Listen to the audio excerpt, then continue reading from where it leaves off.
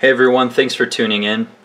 In this video we're going to take a look at two knives from Vlad over at VDK Knives, and we're going to look at the GOAT, both the large and the small. This is part of Vlad's new kind of budget line offering. You guys are probably familiar with some of his other models, namely the War Admiral, which has been a very popular model for him and one that I see people constantly requesting that he bring back. My favorite has been the Impaler, which was an integral, his first integral model, and kind of a, Warncliffe style blade with a super aggressive harpoon. Do one quick size comparison, pretty much in line with the GOAT. And then the other model that I have from him is the Pharaoh, which is a small, really aggressive Persian design with that upswept blade, and that I think is his smallest so far. So anyways, he decided to come out with a budget line instead of using, M390 and S35VN in titanium. He decided to do a G10, D2, coated blades, still flippers, still running on bearings, but obviously less expensive to produce. So we'll go through specs, overall impressions, and details. For specs, got our usual suspects here with the Kershaw dividend for the small size, and the Para 2 kind of on the larger size of things here. So we'll start with the specs on the small. Blade length is 3 inches. The cutting edge is 3 inches. The blade length itself is about 3.5 inches here on the small. Overall is about 6.8 when the knife is open. Handle length is about 4.25. So fairly basic there. Blade stock is 0.16. Here we are next to the dividend, and if I haven't mentioned, it's a liner lock, a stainless steel liner lock, and it does run on ceramic bearings. So flipper, opening hole, you guys can see all of that. So now the large model here, this one's in obviously the tan G10, this one's in black G10, but on this one the cutting edge is 4 inches and the blade length is 4.5. I think measuring all the way back to the pivot here, but handle length 4.8, overall 8.8, so just shy of kind of that 9-inch mark. It's definitely a big knife. It feels like a big knife. Blade stock on both is 0.16, and again, both bearings, both ceramic bearings, ceramic detent. Kind of same materials for each. You just get to choose the size. And the price on these is $125 each for the large or the small. And so that is pretty much the specs for the most part. Let's go with the large here and kind of take a look at the action on this thing. So here's the flipper tab. I like the geometry on it. It's got some jimping, and there is jimping here on the handle right where the flipper tab is, but thankfully your finger lands back here because of the shape and you're not coming down on the jimping, which I definitely appreciate because I hate when my finger lands on jimping on flippers. So action is very good, especially with this larger, heavier blade. Middle finger flick it, open it with your thumb. You can roll it open too. When you're rolling it open, you want to make sure your finger's not too close to the top and you're dragging around the edge of the handles. So yeah, so that's what the action on this one looks like. Now this is a hawkbill blade, which is a pretty kind of ballsy move. I mean, Vlad has always marched to the beat of his own drum, kind of done his own thing. I mean, look at the War Admiral. Very interesting, very unique design, super wide, but with his designs, kind of as unique as they are, they've all been well received. I mean, honestly, I'm coming to this video a bit late. I'd intended to do it a couple weeks ago before Blade Show, but things got crazy. So I think they're almost all sold out, I think last I heard. So I'll put links to his website where you can check. There are a few retailers on the web who also stock these, but I don't know, just look at his website. So hawkbill blade, the D2 in coating it is obviously nice. It's got what feels like a hollow grind here on this one. I do believe it is a hollow.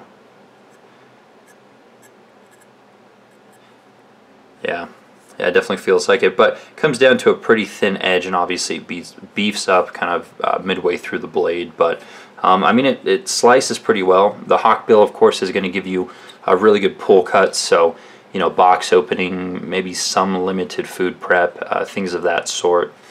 But the D2 is going to hold up fairly well. Feels like they left kind of a toothy edge on this one, which is where D2 is going to excel. D2's obviously got fairly large carbides, so nice toothy edge. I've only done limited cutting with this one up to this point. It's been a busy couple weeks, but I had no problems. Now, so that's the blade. Opening holes chamfered all the way around. Again, 0.16 blade stock, fairly reasonable. Not too thin, not too thick. Now, the handle kind of have this, I don't know, frag or gear pattern G10.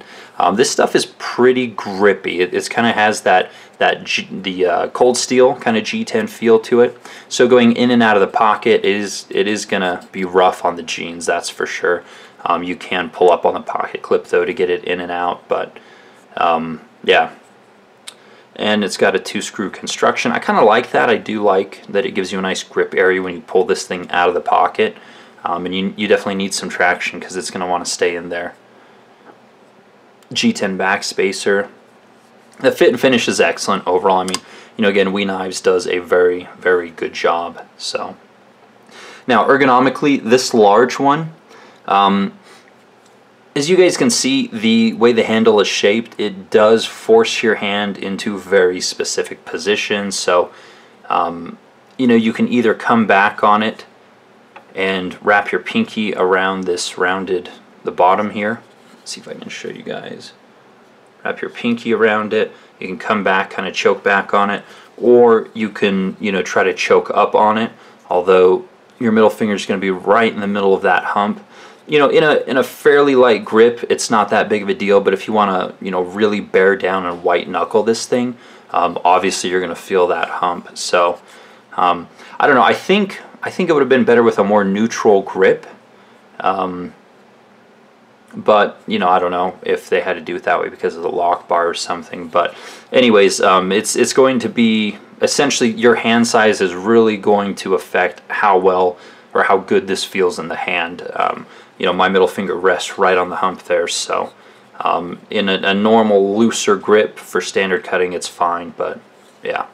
Anyways, so let's take a look at the action. Really nice. And this one's got more break-in to do, obviously. The width is fairly wide here. It's, you know, 2 inches or so, and obviously that's going to take up quite a bit of pocket real estate, so you want to be mindful of that as well. They are numbered, and again, the D2 steel, but yeah, good fit and finish. Unique design for sure. Let's take a look at the smaller one. Now, I do like larger knives, but honestly, the ergonomics of the smaller one fit better in my hand. Essentially, you have a 3-finger grip, and then your pinky kind of wraps around the, you know, the butt of the frame there. So this one feels better in my hand, just due to my hand size and the way it's kind of put together. But again, the black G10, stainless steel liner lock. Lockup is very, very solid. We can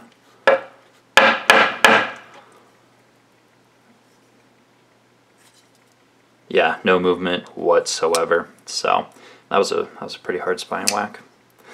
I'm sure that I blew out someone's eardrums just a moment ago. But again, same,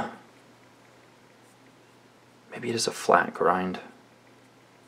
Kind of sweeps from kind of a hollow to a flat. Yeah, I think it's a flat grind, so disregard the hollow. But it comes down to a pretty keen edge here.